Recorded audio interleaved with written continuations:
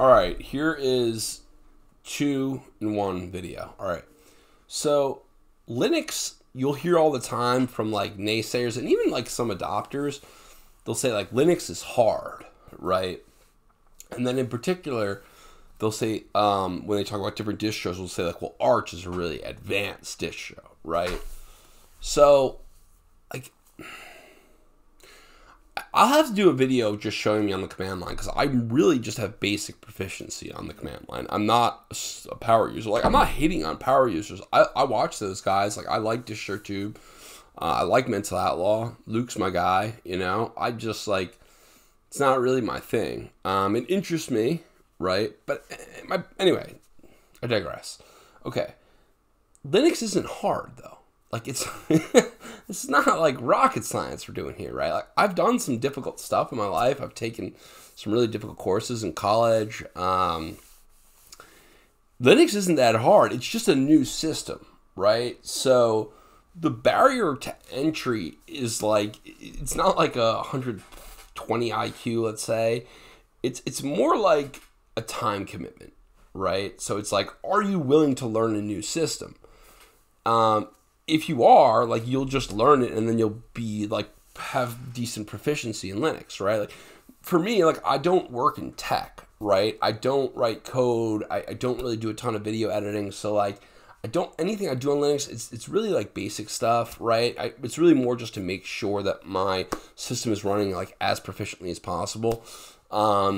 But you know, I mean, there might be a steeper learning curve depending on what you're trying to do. But ultimately, it's just a system that you need to learn, and the system itself is not that advanced, right? So if you think about a curve, like, it's really steep, right? But then it kind of like plateaus because there's just like, it's not that difficult. There's just like, you kind of have to adopt a different way of thinking, okay?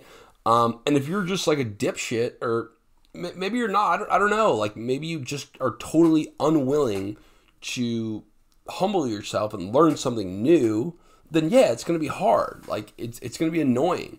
If you're unwilling to learn the command line, like, I don't care what distro you install, because I used to do this back in the day.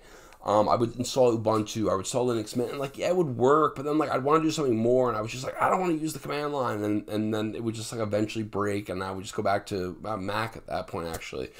So yeah, it's not hard. It just takes time, right? It just takes a little bit of learning, all right? It's just a new system that you have to adopt. Anytime you learn something new, right, it's going to take a little bit of time. I would also apply that to Arch, right? Like, I think there's this like idea about Arch that it's like this, like, so difficult.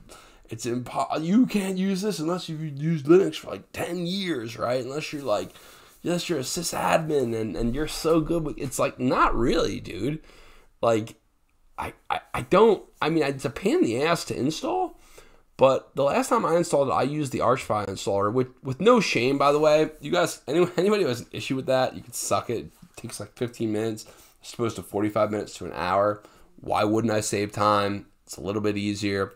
But yeah, like, once you're up and running, like, I guess it's a little bit less stable, but I think even that is sort of a meme. Like, I've just run it with no issue. And even before this, I ran Manjaro for like 2 years without an issue. I guess Manjaro is a little bit more stable because they have the delay on the packages, but I don't know. I don't even know if that's really all that effective. But yeah, I just like Arch. I think the problem is, you know, when I first started using Linux, I didn't want to lose my Mac OS, right? So I just dual booted, right? And I always would dual boot. And then I think it was like later I was talking to somebody and they're like, "Oh, you know how to dual boot?" And I was like, "Well, like, you know, I don't want to lose the operating system I had on the computer." And they were like, "Wow, I can't believe you figured that out."